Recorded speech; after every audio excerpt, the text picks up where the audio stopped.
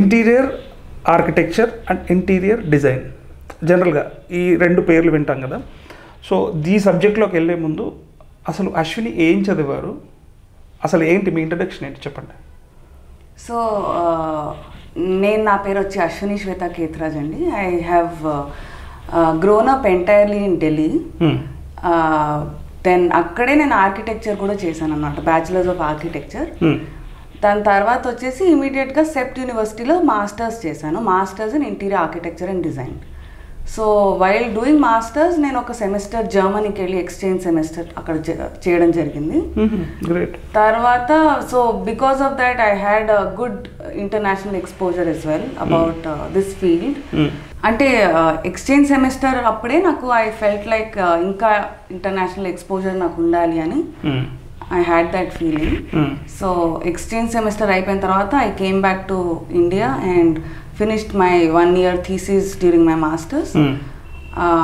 ఆ మాస్టర్స్లో కూడా I was focusing a lot on interior architectural subject, basically how the interiors impact human psychology అనే subject మీద I have studied quite a lot in depth. అంటే ఉంటుందా ma'am, అంటే human psychology ఇంటీరియర్కి relation ఉంటుందా? తప్పకుండా ఉంటుంది. ఎలా ఉంటుంది చెప్పండి. అంటే అది చాలా మందికి ఆ సబ్జెక్ట్ గురించి తెలియదు కాబట్టి many people don't know the importance of it.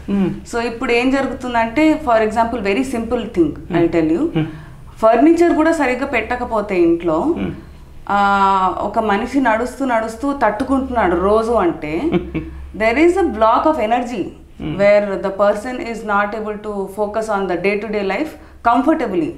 So అలా వచ్చేసరికల్లా there is a blockage of energy, there is అంటే ఎనర్జీ ఫ్లో అనేది స్టాగ్నెంట్ అయిపోయేసరికల్లా ఆ మనిషికి కూడా సైకలాజికల్గా somewhere or the other wear అది ఇంపాక్ట్ అయ్యి సబ్ కాన్షియస్ మైండ్లో he's getting either irritated are aggressive are frustrated in life.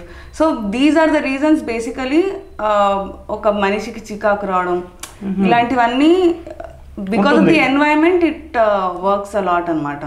Apart from this cluttering effect ani chaala mandi antuntaru anamata.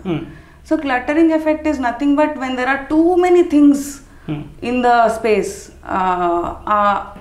So subconscious mind basically is registering too many objects at once. So atla when it's too much it's going to create confusion and forgetfulness in humans gradually. It's not an instant process but gradually అట్లా జరుగుతుంటుంది. Okay, so inter relation compulsory ఉంటుంది. Definitely. Okay.